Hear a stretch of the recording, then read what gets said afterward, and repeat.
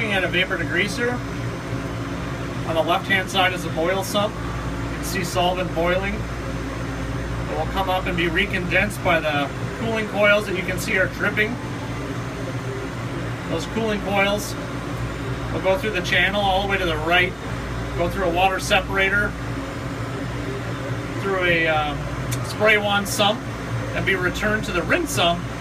On the right-hand side, you can see two little slots on the right-hand side wall, and solvent dripping down that into the rinse sump. The rinse sump will overflow back into the boil sump, and the cycle will start over and over and over in a full distillation cycle.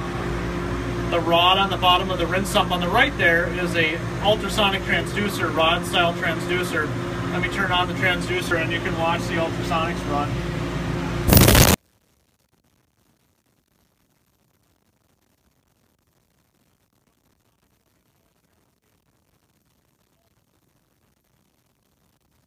Turn it off just for audible purposes.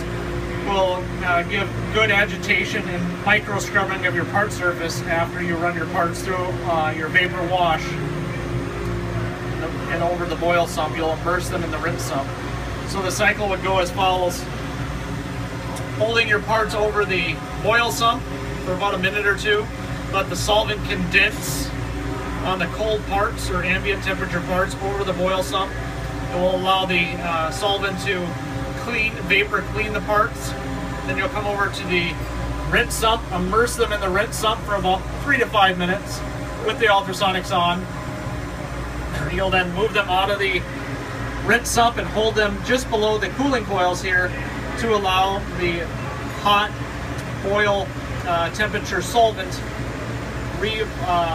flash off or dry off the parts by bringing the temperature from the colder rinse sump or non-boiling rinse sump to boil the parts, excess solvent off the parts, so when you remove the parts they're completely dry, so you get a wash, rinsed, and dried parts out of the system in this small little footprint.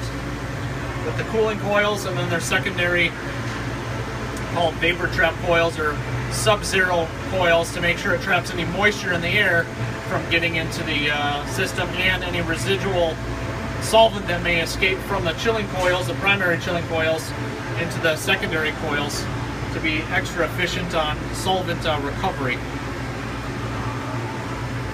That's how a vapor degreaser works.